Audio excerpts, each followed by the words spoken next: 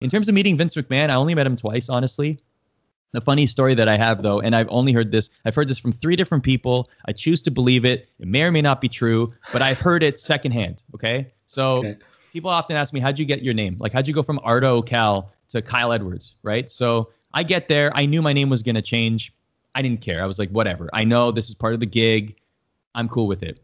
So my boss, Tom Carlucci, who's a fantastic human being. He was there for a very, very long time, like 20 years plus. His whole family at some point worked there as well. He tells me, look, your name's going to change. Let's put together a list. So with the international department, who have a lot of talented people, we put together this list. And obviously some people were like taking it more seriously than others. Like I was like, okay, you know what? I think there's like a 2 first name convention that happens here in WWE, like Tom Phillips, Justin Roberts, Josh Matthews, Michael Cole, Jim Ross, like whether it's their real name or not, like that seems to be like the convention that happens among many on-air talent. So I was like, okay, well, I'll do that. So I'll put like Ryan Randall on the list, or I'll put, I thought Turk would be a cool last name, kind of like an homage to my heritage, right? Yeah, and I thought my parents would love it too. So I was like, okay, Dan Turk or John Turk or something. I don't know. I just, Turk last name. I just put a bunch of Turk last names. And some people in the international department were like, Ray Donovan's on the list. And like Armin van Buren's on the list. So they're like picking real people's names and they're not taking it seriously at all. And I'm like, Armin van Buren, there's no way that I'm like, what do you think? Come on. So anyway, so we've all heard the stories that Vince McMahon is very hands-on. Like everything goes through Vince McMahon. And that's honestly one of the reasons why WWE's been successful, because there's only one cook in the kitchen, right? Like Vince McMahon is the be-all and end-all.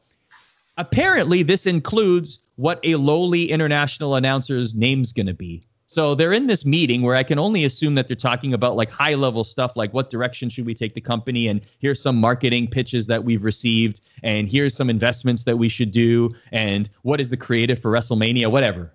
And then the topic comes to, all right, we hired this guy. His name is Arda, from Canada. We need to change his name. Here's the list. And so like, I don't know, it just makes me laugh. And again, I've heard this from 3 different people. He takes the list and he looks at it, and everyone has a Vince McMahon impression, right? So he's like, I don't like any of these names.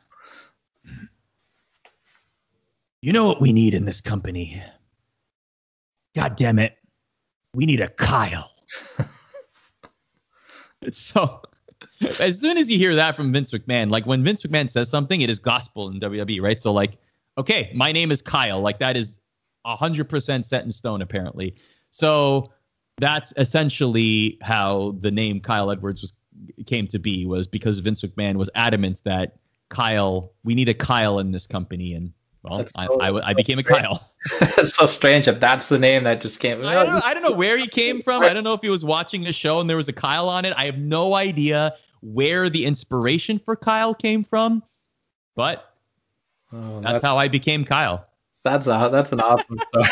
That makes me laugh. You know, if they could have asked him that on the next day and your name could have been Frank. You know what I mean? Yeah, like, we don't have any Franks. Name him Frank. No, Kyle. So you got to